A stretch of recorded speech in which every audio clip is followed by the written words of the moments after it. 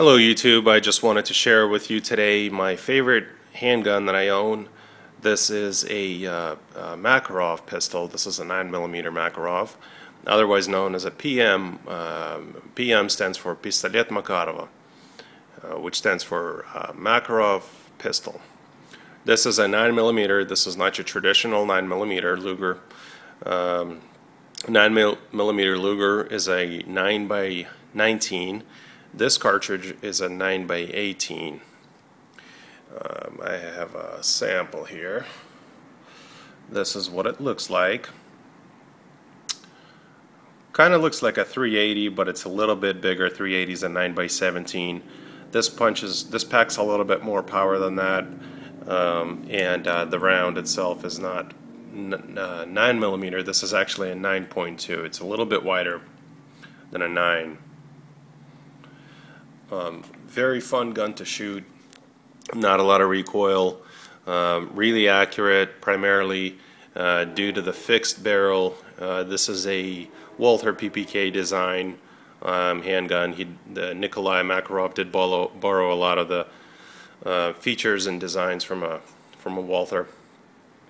This has an 8-round magazine, single stack, as you can see, which makes this for a nice and narrow profile. A lot of people do choose to carry this as a concealed carry. In my case, I unfortunately cannot do that. I live in wonderful California, and it's very, very hard to get a concealed carry license. So luxury is not there for me to do so. However, when I go hunting, I carry this with me as my sidearm. I know every time I squeeze the trigger, this thing will fire. With the right shot placement, you don't need more than 8 rounds in the magazine. So this particular handgun, this is a commercial version. This is not a military gun. One of the reasons you can tell the difference is you can see the adjustable rear sights. This would actually be a different slide stop. I replaced the slide stop with the military slide stop, and I replaced the hand grip with the military hand grip. I don't like the black polymer grip that it comes with. In order to send the slide forward, by the way, as you can see, this has no round in the chamber. The chamber is totally empty, no mag, so this gun is safe to operate and demonstrate. In order to send the slide forward, all you would do is pull the slide stop downwards, and the spring will automatically return to its position, just like that. This handgun, one of the reasons why I like it also is it does have a decocker. In order to decock the hammer, all you do is bring this lever towards that red dot, and it'll decock it on its own, just like that. With the safety on, you cannot pull the trigger, cock the hammer, or pull the slide back. But once you bring the slide, the lever down, this goes into a double action trigger, which is a bit hefty. This is about 12 pounds, nice and heavy, but when the adrenaline's kicking, I don't think you're going to notice much difference. Anyway, kind of heavy. On the single action, this is nice and crisp.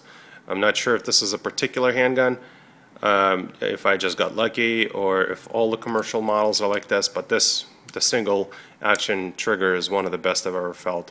If you want to check and see how crisp that is, no creep at all. Just very wonderful trigger. I do enjoy it a lot. I do enjoy shooting it. I did paint the front sight. I did put a little white paint on it, and it does make a difference, as you can see. My local range allows to bring these plastic bottles here, and as you can see, I made that into Swiss cheese. Here's my .45 caliber full size M&P, just to compare it with the Makarov. So it's definitely bigger, but in every way. But right there, let's see if I can, I don't think I can show you the thickness. The M&P is also much thicker than the Makarov, primarily because, again, M&P is a double stack 45. This is a single stack 9, so this, of course, will be much more narrow. Anyway, I do enjoy this handgun a lot. If you end up seeing one at the store, I highly recommend you pick one up.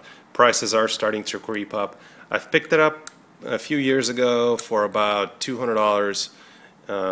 Great handgun, definitely worth the money. Now they're about $300, $350. I still think that that's worth the money for what it has to offer. Very durable handgun.